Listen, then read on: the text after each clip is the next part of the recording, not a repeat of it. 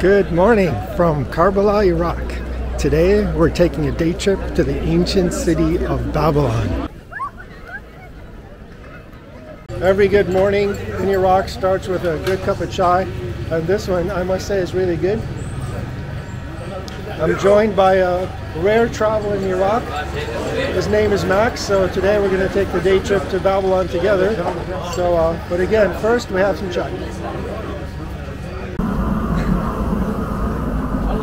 Seems like the typical breakfast here is heart. Place after place, that's what they're eating. We found a guy that's going to make us omelets. Okay, I know it's not typical Iraqi food, but come on guys, omelet. Now we're taking a minibus from Karbala to Hilla to go to Babylon. Good news, we have Ali here, a local from Hilla, and he's offered to actually show us around Babylon. So instead of having to take a taxi to Babylon, we've got a local here. Thank you so much, man. You're welcome. I'm welcome in Mesopotamia. Just got our entry ticket to Babylon archaeological site. It's 25,000 IDRs. Guys, we are at Ishtar Gate. Well, the fake one, the reconstruction. The real one is in Berlin, but I'm still excited to be at the fake one. It looks good to me. Why not?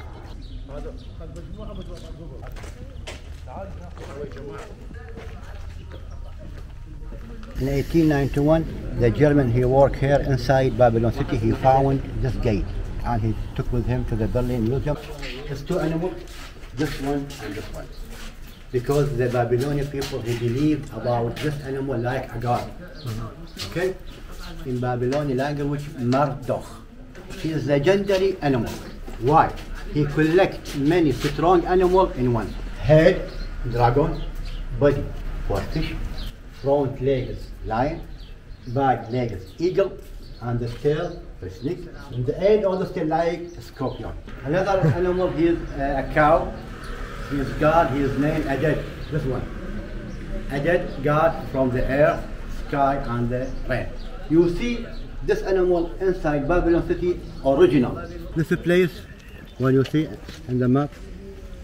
This is all original from 2,600 years ago. Original. During Ishtar Gate at that time, here in this place, you see, and everything here you see original during Nebuchadnezzar. Angels from the heaven. The enemy will not cross. Okay. Why? Because the Babylonian people who believe the enemy was Saddam. The condition of these structures is incredible. The detail is still completely visible. It's 2,600 years old. Then our lunch every day. They expect maybe he will come. We just saw two European tourists walk by. There's almost no foreign tourists here. More tourists should come. You should come here. You should come here. Come here. Visas are easy, amazing country. And you are welcome. You are welcome.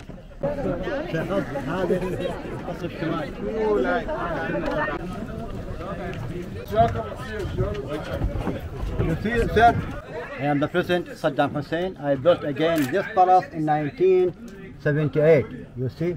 In time of the leader support by God, imagine this is the first line just to mention that God support him and protect him just before and after his leave. Walking in the main courtyard, very big, very open, and very sunny.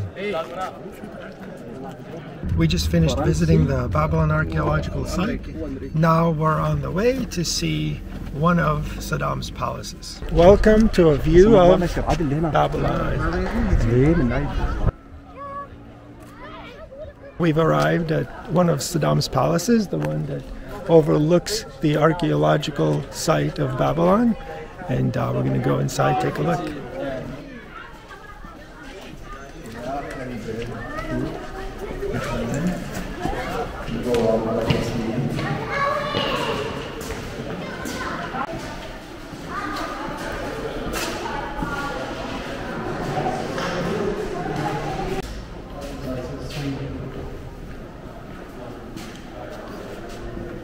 There's graffiti everywhere. Do you know why there's so much graffiti? So it's not like a message against Saddam or anything? No, it's just something graffiti. rubbish. It's something. Oh, okay. Because the whole, I mean, all the walls are covered with graffiti.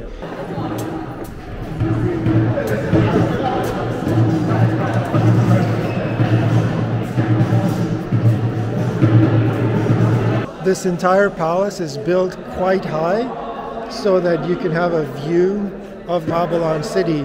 But in order to raise the ground to this height so that you can have a nice view, they brought in tons of earth, poured it here, covered who knows what as far as historical, archaeological remains underneath this property.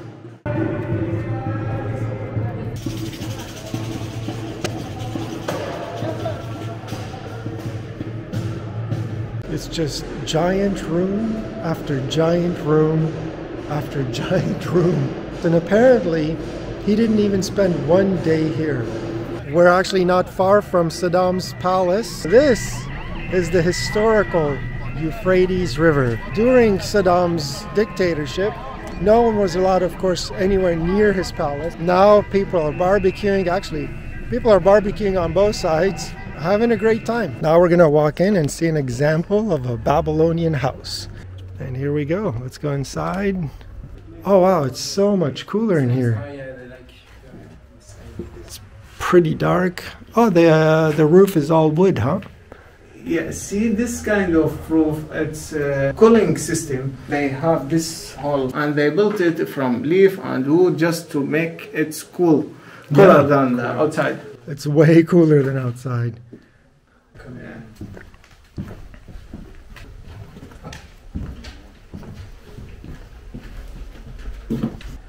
A hangout area where the big parties happen.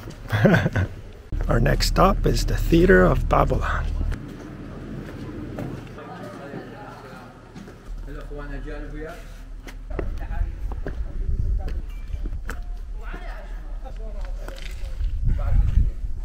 Just several weeks ago, they had a concert here, the Babylon concert. They've left quite a bit of trash around, so if you've noticed that, that's probably where it's from. A bit too much trash, but hopefully they'll clean it up.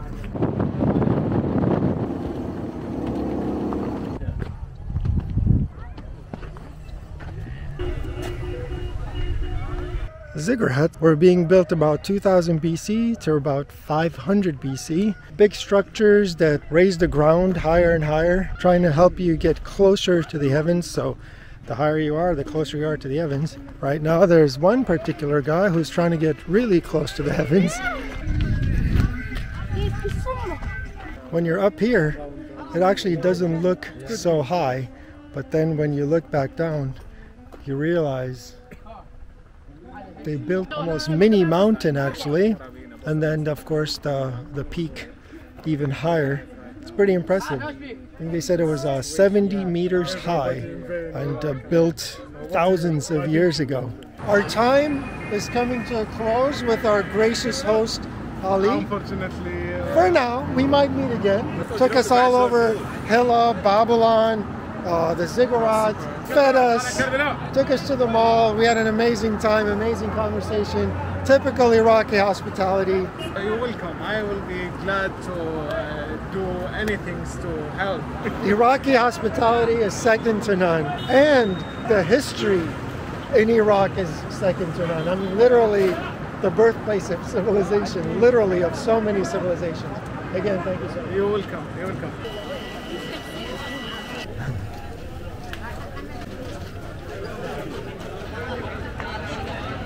Found a cute little authentic kebab shop, 1,000 dinar. Really like it. Love local places like this.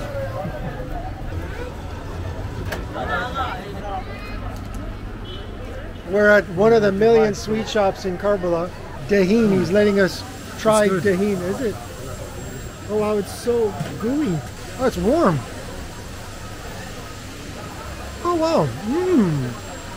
It's not too sweet.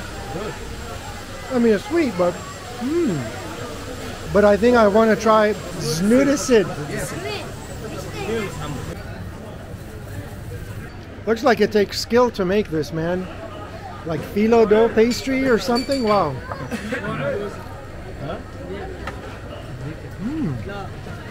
This would be great with some chai. It's sweet, crispy phyllo dough, pistachios on top. Snoodicid. Sounds funny. We're also going to try some dahin, nuts, and I'm sure sugar. Wow, that's a lot of nuts. But definitely good with chai. Chai without sugar. We're trying to pay this man. How much, please? No, come on. Ismik, Haida, Rahman, and Maxime. Shukran. An unsweetened chai after all that sweet. There's good tea everywhere. Although it's really hot right now. Oh my God. Oh, so nice.